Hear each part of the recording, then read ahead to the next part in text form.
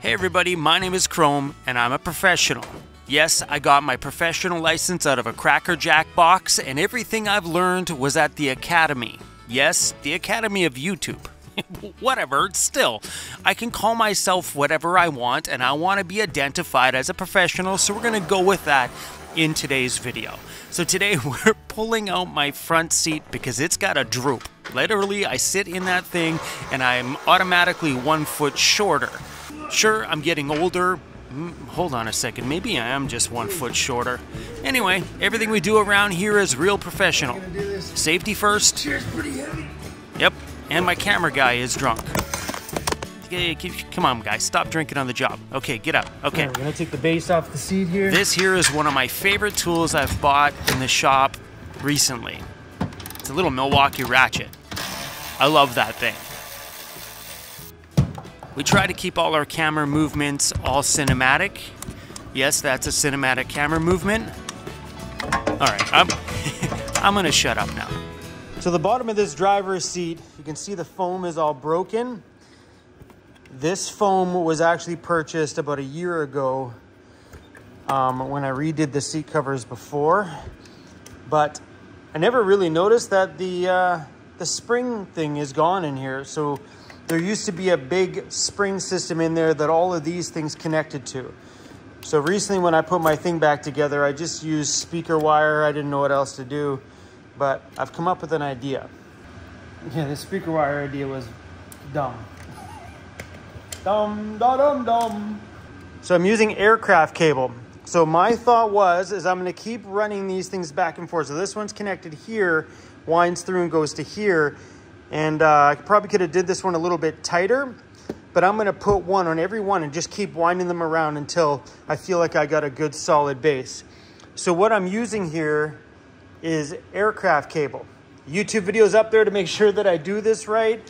And I went out and bought myself a bunch of the little, I think these are called swags or something like that.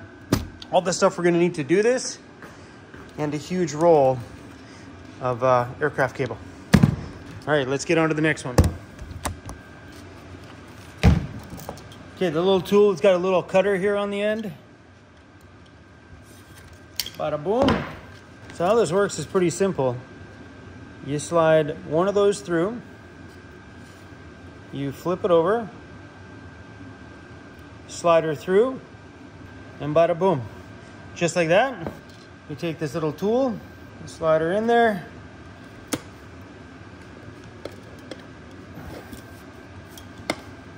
and you crimp. Move it down a little bit farther, and you crimp again. All right, there's one end done. Okay, so we're gonna start this one over here.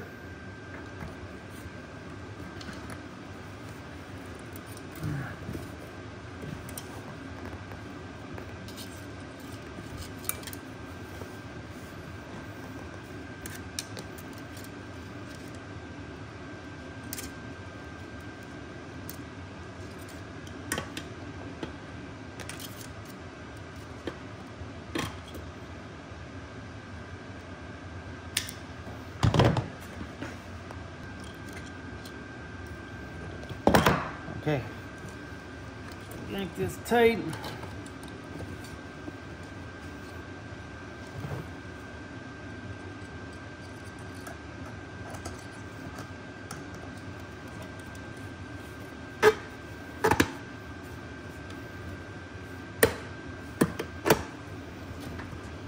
All right, I think we're getting somewhere.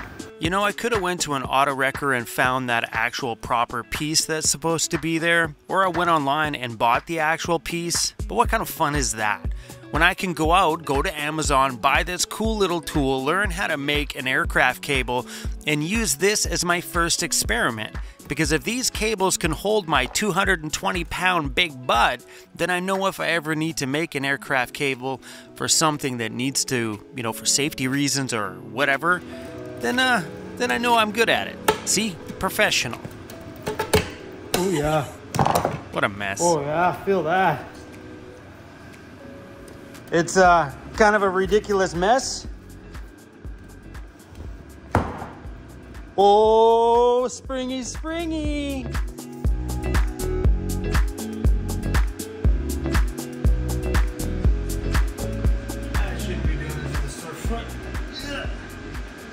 buddy. I'm not going anywhere. It's okay. It's okay, bud. Will you just jump over there, bro?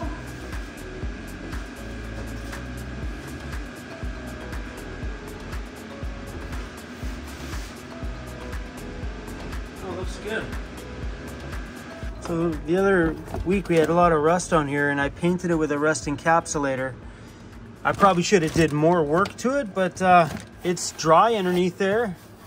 So I have a plan for my floor. We're not going to deal with it quite yet. I really need to take a look at the passenger side. So I think I'm going to one day pull that seat out, pull up all this flooring, address any rust that needs to be done, repaint the flooring properly, and then put an insulation barrier so the cold doesn't touch the rubber here and then cause condensation. And I think for this one, I'm gonna go a different route than I did in the ambulance. So the ambulance, I put the Dynamat down because I knew the floor had no rust. I put the Dynamat down and then Dynaliner, which is like, I think there's a ½ inch of Dynaliner on there, a nice thick closed cell rubber or closed cell foam, whatever it's called, on top of that. So what I might do in here is just do a budget non-porous material. So Lauren was telling me that you can buy like that garage matting, you know, the matting that links together that look like puzzle blocks. Well, I guess they're water resistant. They don't hold water. So if any water would be around them, they just pull around them and not soak into the mat. So what I might do on here is do the budget route. Pull this out, clean it up, paint the floor, throw that cheaper foam flooring down that Lauren was telling me about, and then recover this. Then we got 2 experiments on the go. That's what us YouTubers are here for, to try things out and let you guys know if they do and do not work. Okay, let's put the seat in.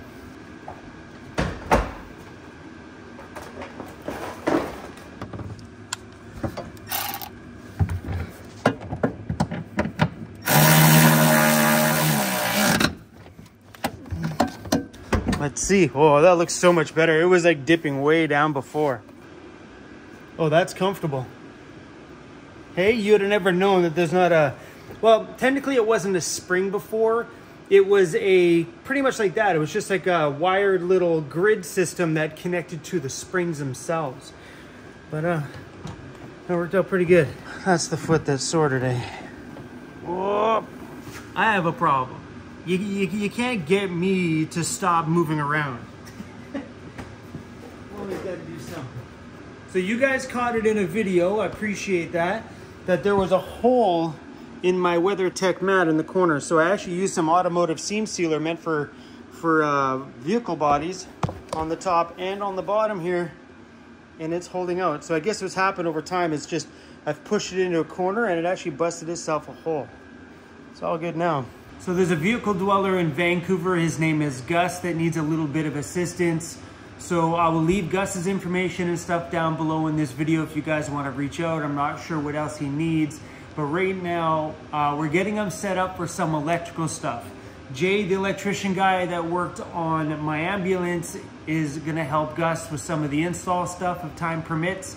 And I've been putting together a donation pile for Gus, and we're taking it over to him probably in the next day or 2 days or 3 days, something like that. So for Gus, I got 2 100 amp hour lithium batteries. I got a blade fuse block, a couple of puck lights like the ones I have in my van, 12 volt ones, some A&L fuse blocks, there's 2 of them here, and a Renogy DC to DC and MPPT solar charge controller, which allowed him to charge from his starting battery too as well while he drives, and a switch panel so he can control all of his lights and stuff like that. Gus has bought himself an inverter already, and this is just to kind of help the guy out a little bit. So don't worry guys, I'm coming over there soon, probably in the next couple of days. I'll fire you off a text message when I know I'm on the way and find out where you're at. But Gus just got into his van. He notified me yesterday that he is officially now out of the home that he was in. I think it was like a care home of some kind, or a hospital or something, and he's officially in his new van. He is in a wheelchair and has a wheelchair lift on the back of the van that he just bought, but it's got nothing inside of it. So I'll run the camera when I'm there too. He's no stranger of being on my channel. Gus was actually on my channel quite a bit when I first started, way back in the day when I used to have a Disco Bear in my van. That van. That very van, when it wasn't lifted. It didn't have any roof racks or nothing. It looked like just a regular old cargo van. Gus was in my stuff from way back in the day. So I got everything for Gus all loaded up here. I think we're gonna make a trip out into the mainland. We might as well get Gus all set up and stuff before I get too busy over here on the island and don't have the opportunity to make another trip back to the mainland. So we're gonna take care of that stuff probably, maybe tomorrow morning. We'll see how my foot feels. Foot pending, Gus, foot pending. It's feeling actually not too bad today, actually. I removed the speakers out of the doors on the ambulance because I'm putting a sound system in that thing. First step of the sound system is replacing what was in the door. Inside of here, where the factory speaker was, will be a replacement driver in here. This will be a mid-bass driver. And then up in here, we'll be mounting a tweeter, just like I did in my van. I have tweeters put into this little snap panel right there, giving me a mid-bass and a driver. And we have tons of room this time. Look at all that space. We got tons of room to put some subwoofers in here. I haven't decided on that part of it yet, but for right now, I want to get these door panels finished up and the new door panels put on the front. One thing we still need to figure out is how to get rid of these switches because the new doors have these ones.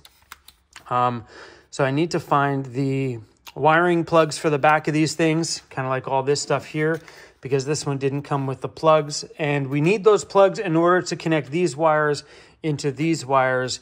And I know I was watching online, there's some changes to the wiring things between this switch and this switch in order for these two to work, but I guess they do work.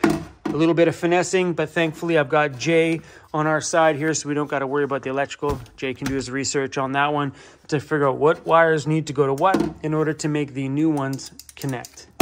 Or I somehow take this, cut this section out, rip those out, and connect this into there somehow. I don't want to think about this stuff right now. So I heard from Mr. Gus in a bus/van. He was telling me that he is officially living in his van and he never got the chance to get around to install an inverter. So he went out and bought himself an inverter for his van because he needed a way to just run it off the dashboard. Oh, another package on its way? Heck yeah. So he needed an inverter because he has an electric wheelchair that he has to charge. If his electric wheelchair doesn't get any power, then he can't go out and get groceries or get out of his vehicle at all for anything. So now that he's in his van, I decided I'm just gonna jump on the first ferry tomorrow morning. We're gonna head over to the mainland, deliver Gus all the batteries and the electronic stuff. And then whenever Jay gets some time, he's gonna go over there and help him do the install on all of those items and get him completely squared away and charging on that electric chair, which is awesome. Okay, what package is coming in? Package is leaving Toronto, on its way here from Crutchfield, which is a car stereo store. So looks like my speakers are on the way. That was quick, I just ordered them today. Hey buddy, you ready to go? I'm gonna hit the road, pal. Going to town, catch the ferry in the morning maybe.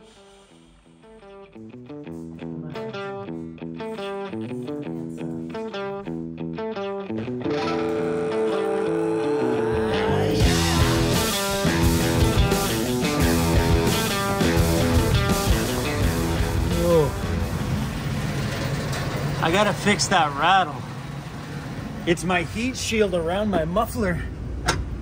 Oh, this seat feels good. Oh, heck yes. Oh, success. Are you ready, buddy? Hey, you ready, Cruzy?